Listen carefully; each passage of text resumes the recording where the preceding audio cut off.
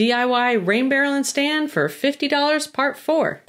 Next, I drilled the hole for the valve spigot. I made sure to spend extra time cleaning off the residual bits of plastic to ensure a good seal of the spigot to the barrel.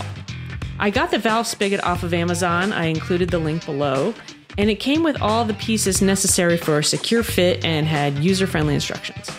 Basically, the spigot is 3 pieces. You've got the inside part of the bulkhead fitting, and you secure that to the barrel with the bulkhead fitting nut, and I did use the optional hard plastic washer on the outside before attaching the bulkhead fitting nut and tightening with a pipe wrench.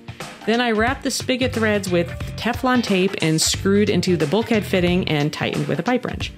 Once the spigot was tightly installed, I filled the barrel with enough water to cover the spigot to make sure that there were no leaks.